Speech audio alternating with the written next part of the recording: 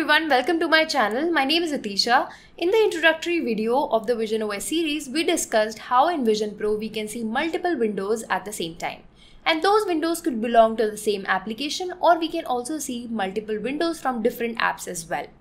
In this video of the VisionOS series, we are going to learn how to create multiple 2D windows in our VisionOS app, which is going to look something like this. So here you can see that we have two buttons, and when we click on open first window, a new window gets opened. Similarly, if we click on this open second window, the second window gets opened. So let's jump onto Xcode and see how we can create multiple 2D windows in our VisionOS app. So I've already created a new VisionOS project and named it VisionOS multiple windows.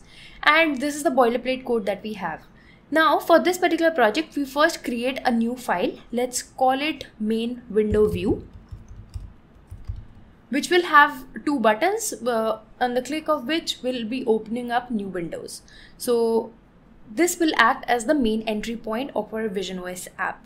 So we'll go to this VisionOS multiple window app file where we define the app structure, and instead of this content view, we will write this main window view. Now, right now in our VisionOS app, we only have a single window, as you can see in the preview. In order to have multiple windows, we have to define that many window group scenes in our body. So we'll define two more window group scenes. One will show a view, let's call it first window view. And there will be another one, which will be called as second window view. Let's create the files for these respective views as well. So we'll create two new files, first window view and also another one, second window view.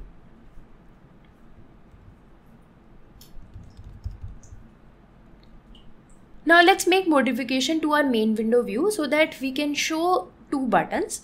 So we'll first create a VStack, and within it I'll have a text which says multiple windows in VisionOS app, and also we'll give it a font of large title.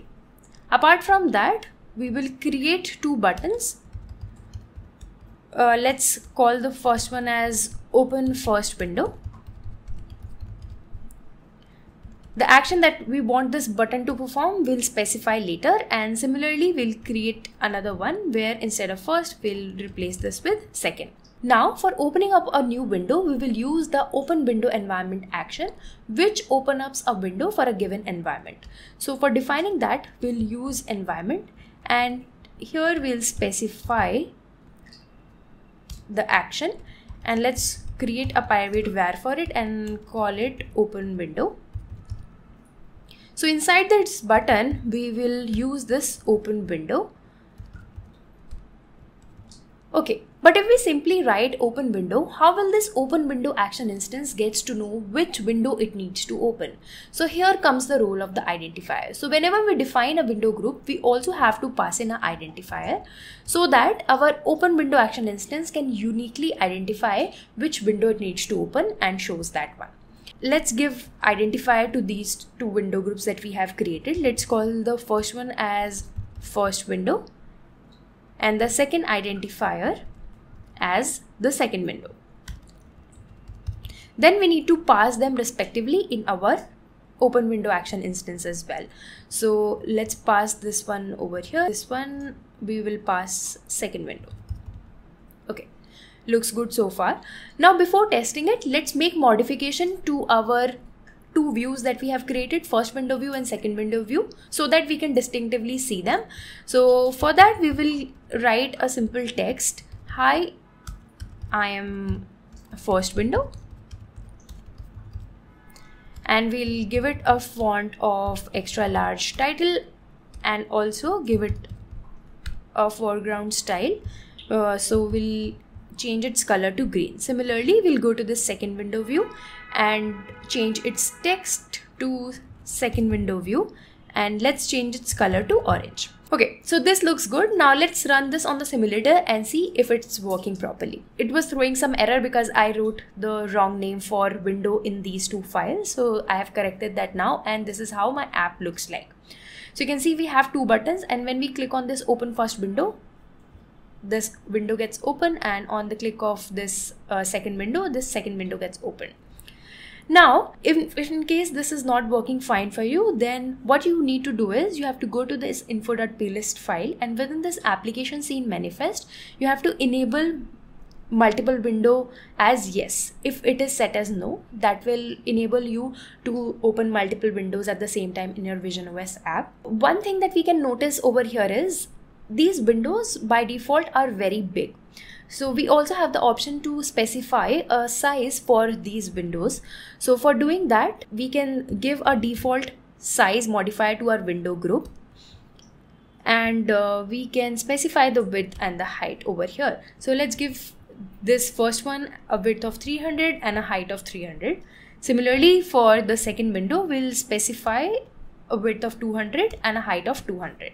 Now let's run this and see how it is appearing. Now when we click on this open first window, you can see a smaller window is appearing, though we have the option to resize them now. So we can resize them as per our requirement. We can close these windows by clicking on this close icon present over here.